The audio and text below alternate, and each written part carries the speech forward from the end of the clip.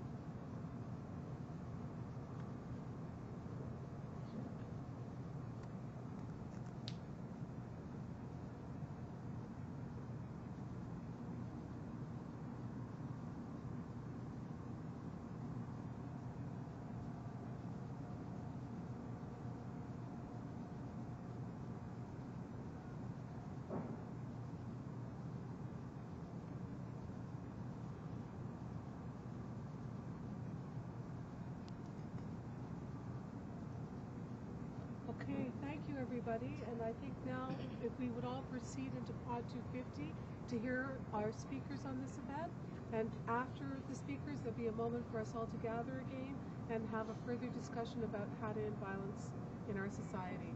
Thank you very much. If you extinguish your candle and pass them over to Inhuja, that would be great.